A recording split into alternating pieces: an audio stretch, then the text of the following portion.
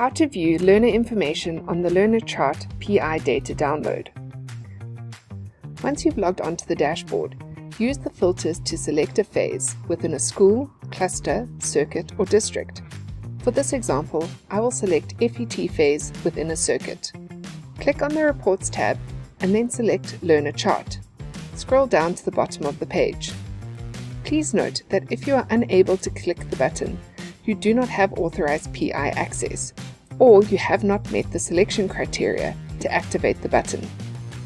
Click on PI Data Download. You may be asked to select and confirm your DDD username.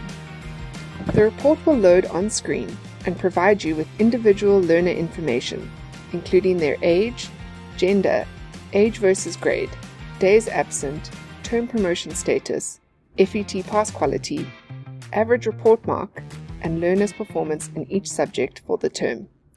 To further analyze or present this information, click Export and choose the format you would like this data represented in.